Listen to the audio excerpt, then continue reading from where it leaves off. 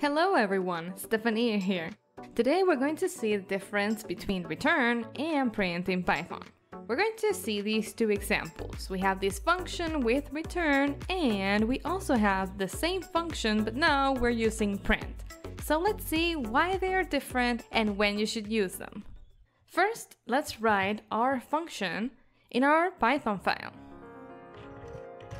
We're going to start with return. Return is a statement. When you write return, the value next to it will be returned when this line is reached. So if you want to return the value whenever you call the function, you should use return. For example, if I want to add two numbers, x and y, I'm going to return their sum from the function. In order to use it in the program, I need a way to store it. So I will return it and I will store it or assign it to a variable. I call the function add and I pass my arguments, let's say 3 and 5. The result should be 8. Let's run the code and see what I mean.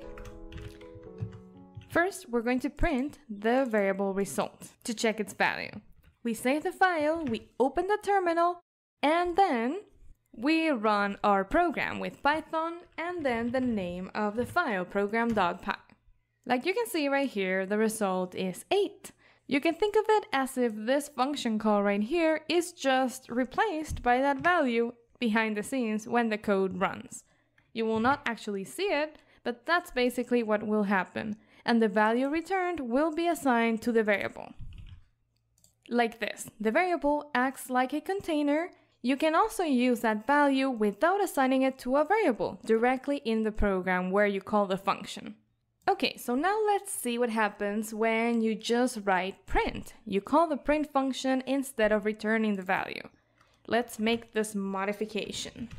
Right now, we don't have any return statements inside our function. We are just printing the result of adding x and y. Let's see what this does to our code. We're still calling the function with the arguments 3 and 5, and we are assigning the value returned by that function call to the variable result, and we're printing it. Let's run our code.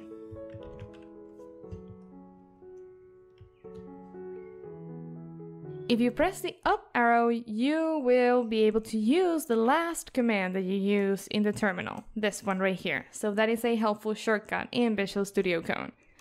Then press enter. And now you will see a slight difference. Just wait for the program to run, and now you will see this difference in the output. We used to see the number 8 as the output, but now we see the number 8 and none. Let's see why we get 2 values instead of 1 right now. Remember, we see 8 followed by none. Why do we get this? Well, we are adding 3 and 5, x and y, and we're printing that value, which results in the value 8. That is the first number we see in the output. But then we see the value none, and that corresponds to this print statement that we have right here. This is printing none. Why? Because when we're calling the function right here, now we don't have a return statement. And by default, when you call a Python function that doesn't have a return statement, the value returned will be none. So that value is assigned to this variable, and that is what we are printing right here. We shouldn't assign that result or that value to a variable.